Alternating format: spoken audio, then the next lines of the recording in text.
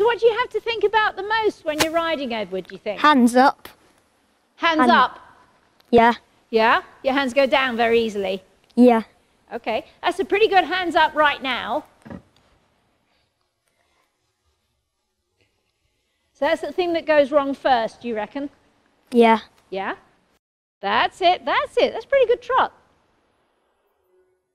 Okay, and I want to have a little check of your tummy, and you've learned about bearing down, I expect, have you? Yeah. Yeah?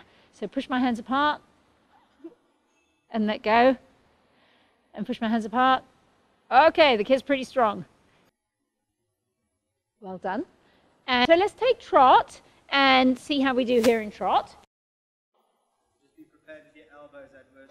Oh. Yes, exactly.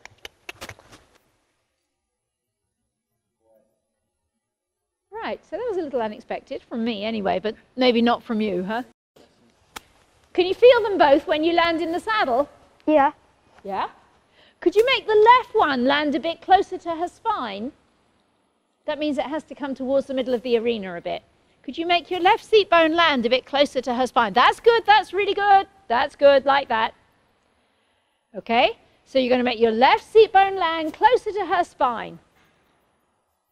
Good, very good. I love the way you're keeping your wrists up.